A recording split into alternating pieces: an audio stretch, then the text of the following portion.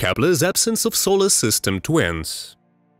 The Kepler telescope found many exoplanets, but none were exactly like our solar system, with multiple rocky planets in circular orbits. This makes our solar system unique in its configuration.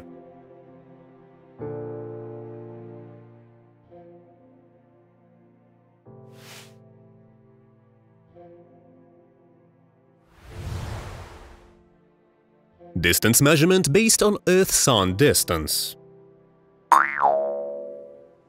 We measure distances within our solar system using the astronomical unit, AU, which is based on the average distance between the Earth and the Sun, about 149.6 million kilometers.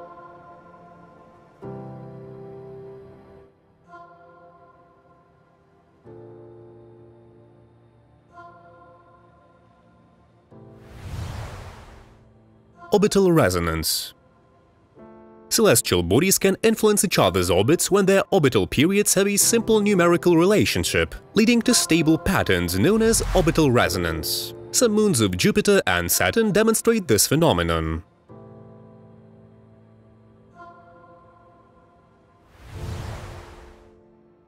Mercury's tidal locking.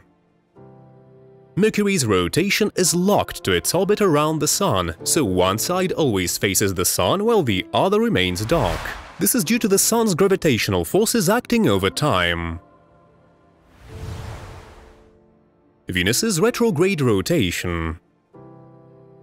Venus rotates in the opposite direction compared to most planets. The cause of this retrograde rotation is still being studied, but it might result from past collisions or interactions with other objects. Mars's misleading color. Early telescopic observations gave Mars a reddish appearance, but later explorations revealed its true color to be more butterscotch or ochre. Hypothetical planet Phaeton. Phaeton was a historical hypothetical planet proposed to explain some orbital anomalies, but modern understanding has rendered it unnecessary. Earth's moon and solar eclipse.